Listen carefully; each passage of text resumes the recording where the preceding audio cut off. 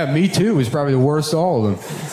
I was the one that started it all. And that one, they should have taken at least another second to think about that. That's the shittiest name you could have picked. For what that movement was, Me Too. Like, imagine you're like describing the most unbearable trauma you've ever had in your life. Just the worst thing that's ever happened to you.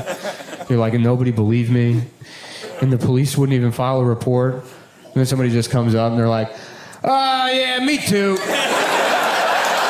Yeah, yeah, it sounds like it sucks. Yeah, same. Whatever happened to you, that sounds like it's dog shit, but been there, done that, sister. Bought the t-shirt." And I'm like an idiot too, so anytime I heard Me Too, I would always picture Jack from Will and Grace being like, "Ooh, me three," you know? Like,